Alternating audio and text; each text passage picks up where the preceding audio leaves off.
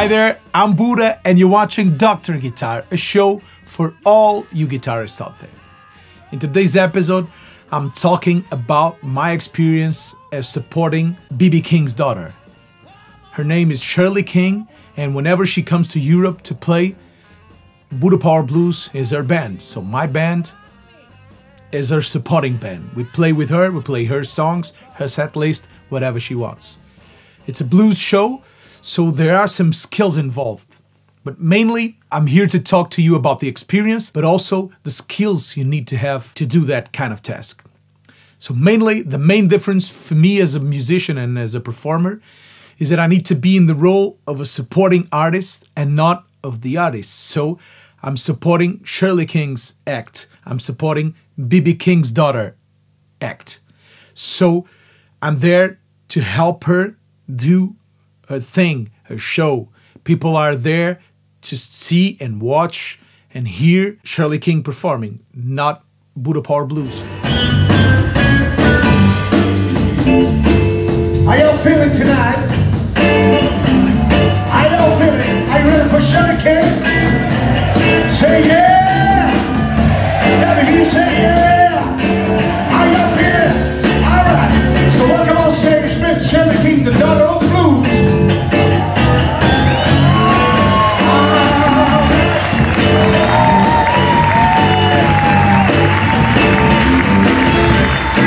Let me hear you for Shirley King.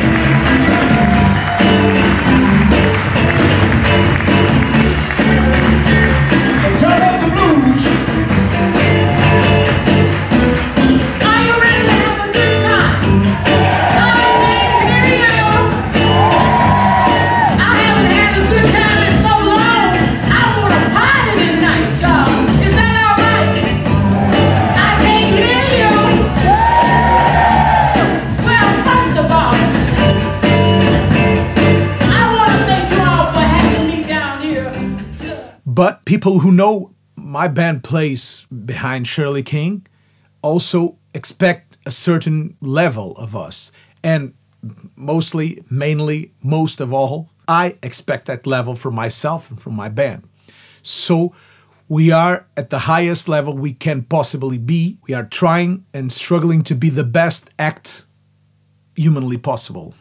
What I'm saying, it's not that we are the best band in the world. I'm saying we are making the extra mile to be the best band in the world, to try to be it.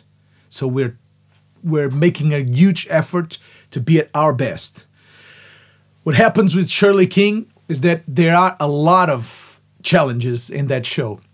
Mainly, Shirley King is a performer, so she improvises a lot, she really jams a lot, and not directly in a musical sense. So she asks us to be quieter or to be louder. She asks us to stop. She goes and talks to the audience. I said everybody. I didn't say somebody, I said everybody. Y'all all want to know, don't you? Don't you want to know? You really want to know? I ain't studying. I ain't gonna tell you. See?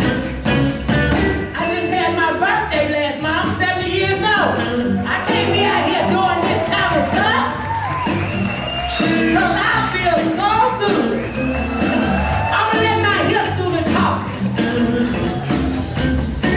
There's some handsome man out there looking for a woman.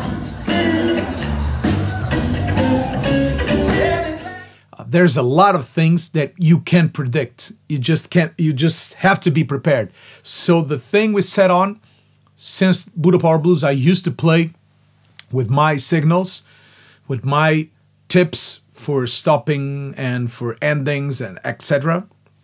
What we arranged was Shirley tips me and I click the band, I look at the band, I give them the signal and we do what we know we have to do.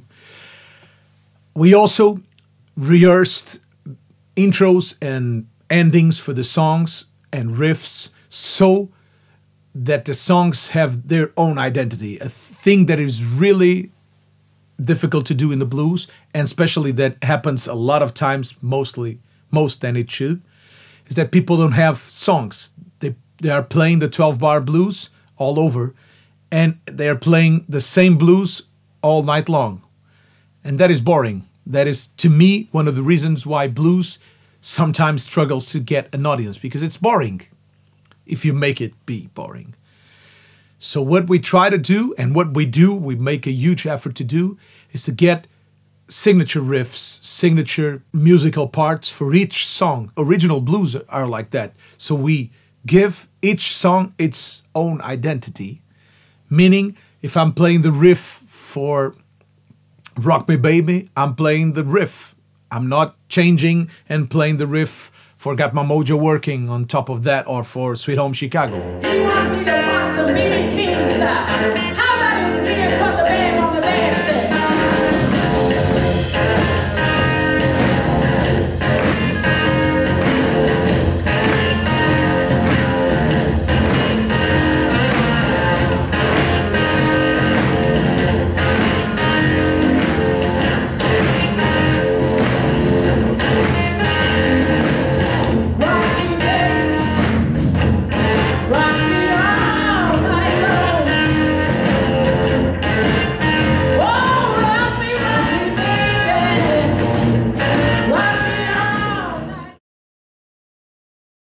That's a lot of rocking, ain't it?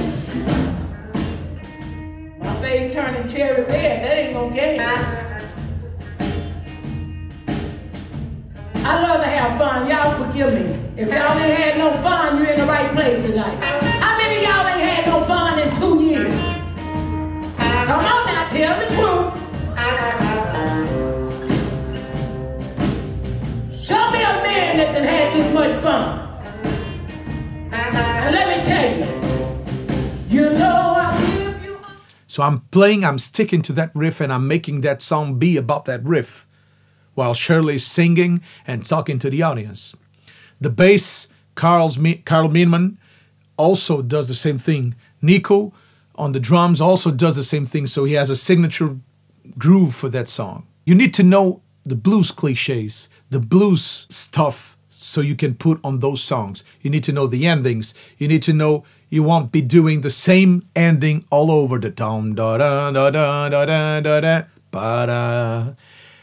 Otherwise, all the songs will end the same. So we made different endings for each song.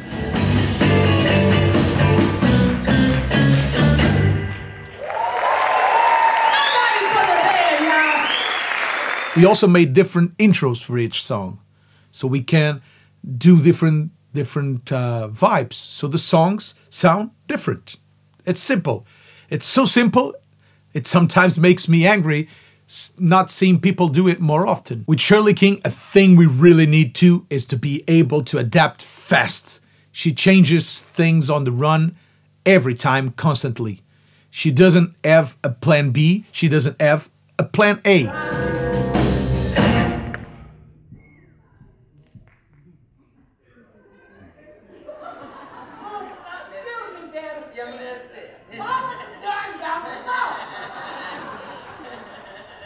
What was I at? Oh, yeah.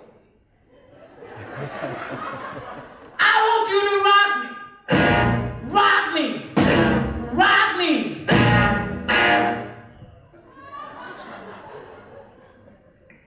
You are about to lose this job. Keep it up. Keep it up. Should I give him one more chance? Yeah. One more chance? Yeah. I want you to rock me. Rock me. Rock me. Rock me.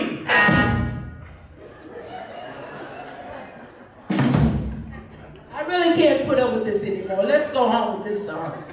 I want you to rock me till my back. My back. Oh, my back. Anybody got any liniment up in here? My back is hurting. My back. You ready to go home? Okay. Till my back ain't got no bone.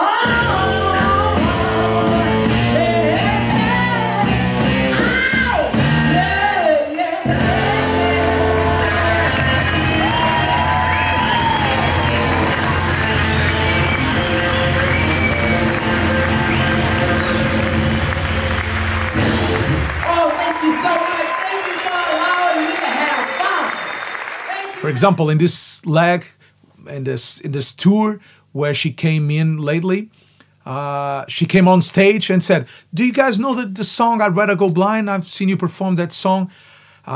Can we do a special arrangement? It's the same harmony as in Tennessee Whiskey from Chris Stapleton." And we learned the song right there. And then if you could sing the back vocals on the chorus, it would be great. And we had to arrange an harmony, a real fast harmony, learn the lyrics, and we're playing in 1 hour. So that skill is very important. Be able to adapt fast to that reality, not be the guy who only adds difficulties to the show. You need to be able to adapt and to serve the artists you're supporting. And this is one of the reasons of this episode, is to try to convey to you some ideas of what it is to support an artist. In this case, I'm supporting the greatest bluesman daughter, but I could be supporting an unknown artist. If I'm being hired to support any artist, I'm there to support him, not to conflict with him, not to be arguing with him and whatever he says. And this applies to anything. If you're hired to be a guitar player for a singer, for a band, whatever, if you're in the band, be the guy that makes it easy, not the guy that makes it difficult. That's very important skill. Also, a great thing Shirley always talks about, having Buddha Power Blues backing her up, is that we all sing. So she not only has 3 musicians, bass, guitar, and drums, she also has 3 backing vocals singing along her. So we help a lot singing. Come on and rock me, baby. Rock me, baby. Rock me, baby. Rock me, baby. Hey, rock me, rock me, rock me, baby. Rock me, baby. Rock me, baby. Rock me, baby. Yeah, I want you to rock me, baby. Just like my back ain't got no bone. And in our case, I think we sing okay, especially me. I'm very used to sing as a leading vocal. But even if you don't sing incredibly well, backing vocals can be very supportive. You just have to know where to put your vocal in, how to defend yourself. You don't have to be an incredible singer to do backing vocals. Sometimes backing is just on the background. It's just supporting. You're just helping the audience sing the chorus. You're just helping the chorus be bigger. You're just helping. You're not having a huge role. So try to sing. Every one of you should try to sing something and try to be the backing vocal. It helps a lot, and it's another skill set that you have. It's another reason for people to hire you. Another very important thing about this act is keeping the groove. As I told you, we try to make the song about the song. So we're trying to give each song its own identity, and the groove is one of the most important things. So sometimes we're playing, for example, Help Me, and Shirley is out of stage talking to the audience, and she's out there for 45 minutes. I'm not kidding, 45 minutes in a song. And we're there supporting the If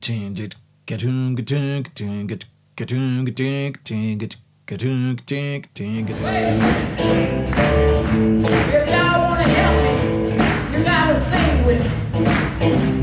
When I say help me, what you gonna say? Oh no, wait a minute, bring that down. Where y'all think y'all at? Singing like that. And we're there always keeping the groove. We're not changing the groove. We're maintaining the groove. The blues and every African descendant music is all about the groove and repetition. It's that thing. The funk music, R&B, even hip-hop and rap. They are all about repetition and keeping the groove going on. So if you keep the groove, the song has more strength each time you play it. I think the best example of that is Manish Boy by Muddy Waters. It's one riff going on forever, but it's building up. It's building tension. It's making you feel more into the groove. So it's great. It's one thing I really love about blues and funk and soul music is that repetition, keeping you on the groove, keeping you on the beat. If it's a slow blues, keep the slow going on. If it is a boogie, keep the boogie going on. And make it all about the groove. Make your part be about the groove. Just keep in mind, if you are a bass player, if you are a guitar player, I could really generalize this to any instrument, but whatever you play, keep in mind you're a drummer. You're a groove player. You have to play the rhythm. That's the most important thing in music. It's the thing that everyone really understands. Well, for this tour, for my rig, I chose to go with 1 amp and a very small pedal board because I always do that when I don't know what I will play, when I don't have a really well prepared show, in the meaning of I have all the arrangements happening as I predicted. I knew we were jamming a lot. I knew Shirley would change things on the road, so I needed to have a very simple pedal board, a very simple tone palette, but a very versatile tone palette. So I brought my Blues Experience pedal board, which is a small Metro 16, Metro 16, pedal train Metro 16, with a tuner, of course. My Hudson Electronics Broadcast, which has 2 different drives, so it has the first drive and then a fuzzier drive. The ODR Mini, Noble's ODR Mini, for a second option of tone and boost or an alternative drive. Then the Walrus Audio ARP87, a delay that I can use as a slapback, which I did always. I didn't change the delay for anything else. And the Strymon Flint reverb and tremolo. That's it. Simple, effective. All those pedals react greatly to the guitar's volume. So I took my Nags, of course, which has the out of phase option, which has the option of using the neck and the bridge pickup. So my Nags chop tank, and it is part of me. So I can do whatever I feel to do in any given moment. I can really jam, and I have all the tools with me. Unfortunately, I brought my Supro Thunderbolt thinking it would be loud enough. It isn't. That's the problem with my Supro amps. It's not a problem, it's a characteristic. So Supro amps compress really early and don't have a lot of headroom. So whenever you need to turn them loud, you are just making them distort more. That's the problem with those amps. That's why I always use 2, the Thunderbolt and the Tremoverb. And when you use 2, you get immediately twice as loud and you get twice as more headroom. So I'm using the 2 amps to get stereo, it's 2 speakers playing, it's 2 power amps playing. So I'm using the amps quite low. And that early compression of those amps really makes my tone beautiful. I love it. I love it because they are compressing. They are already in the zone and not too loud. But for this gigs with Shirley King, I wish I could have brought my Super Reverb or my Bassman because I needed a little more volume and a little less distortion. And what was happening is that I was plugging into the Thunderbolt. I even plugged into the low input so it compresses a little less and it's a little cleaner. Let's say it like that. But it was compressing a lot. And I usually use this guitar cable, the Lava Coil, the Lava Retro Coil, Lava cables, which compresses the tone a little bit, takes a little off the brightness of your guitar and gives it a little bump in the mid-range. Yes, cables have a sound. I'll do an episode on cables for sure. Please let me know if that's a thing you're interested in. But I'll do it for sure because cables have a huge impact on your tone. What I did to get a little more headroom was to use the Ultramafic Lava cable, which is a very high-endy cable.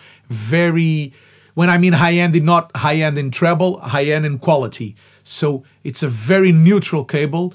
It doesn't affect your tone at all. And it keeps all the guitar in there. So it doesn't take off the bite of the guitar. And it was exactly what I was needing I was needing the bite of the guitar because I was losing it by the amp's compression. So it gave me a little more help. The tone was incredible, but I was not playing comfortable. That's just what I mean. But it was 2 incredible gigs. We're doing a little more in a short time, and it is always a pleasure to play with Shirley King. You're playing with a legend's daughter, so she carries the legacy of B.B. King, and we talk a lot about the blues scene in the early days. We talk a lot about what it meant for them to play the blues. She has it printed in her DNA, and she's a very, very funny person to be with, very amusing person to be with. It was incredible. It was a great, great moment. It always is. Well, that's it. I hope this has been helpful to you. I hope you have liked the show. If you haven't done it yet, please subscribe the YouTube channel and share it with the world. I've also opened my reverb.com store, so if you want to buy something from there, you're helping me a little by giving me a little profit on the products. I represent some brands, special brands for guitar players. I also have there other things like CDs and other products, but it's just a way of you to help the channel. If you are interested in guitar lessons via Skype, I'm also doing that, so please send me a message via Instagram or Facebook, and we'll keep in touch from there. Make it happen. So thank you so much. We'll see each other next week. Bye-bye.